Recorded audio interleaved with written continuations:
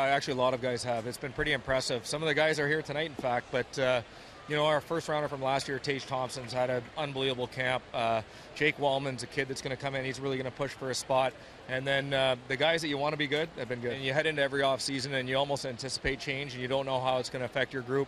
Obviously, both Letts, Revo, very big parts of our group, real close friends with everybody.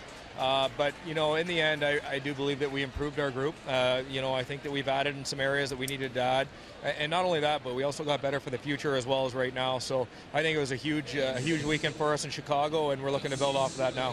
It's been great this week, spending the time with the coaches and just getting their ideas, their input, but as much as anything else, just seeing that it's going to be a real good fit. And I think it's going to really energize our group. We've got a lot of guys coming in with a lot of great experience, both coaching and playing. A lot of great personalities and a lot of things to share with the players. I think the players are going to feed off of that.